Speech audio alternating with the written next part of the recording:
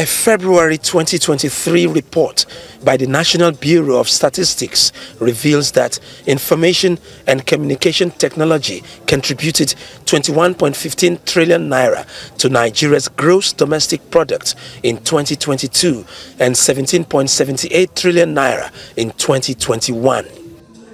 To sustain this value chain in the nation's ICT, the Office of the Spokesman of the Ijaw Youth Council is presenting new laptops as starter packs to the first batch of Ijaw youth trained on computer coding, appreciation and programming. These are all attributes of a prosperous government.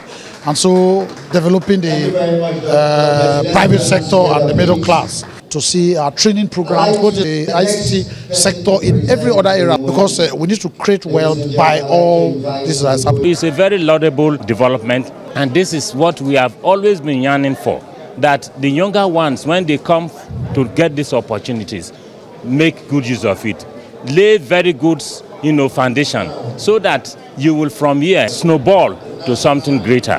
One of the problems some of us we have seen in our people is the lack of proper education, particularly in this era of technology.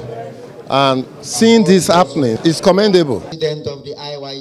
Beyond the next batch of 80 youth shortlisted for the second phase of the capacity building program, the IYC spokesman, Ebilade Ekerefe, is also seeking partnership to engage the Ijaw youth in meaningful ventures. We promised Ijaw youth that we will not only speak and defend the region, but we will also create platforms where we can give them skills and build their human capital and also give them empowerment. Giving them this computer, it's just one step to many steps that we will take.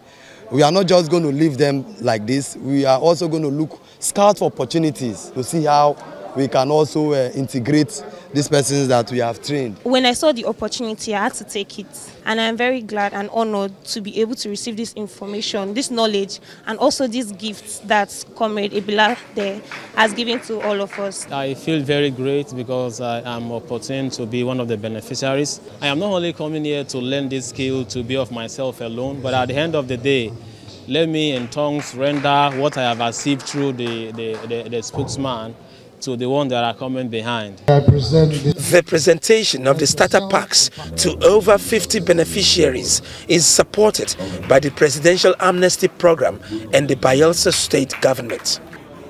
Ovieteme George, Arise News.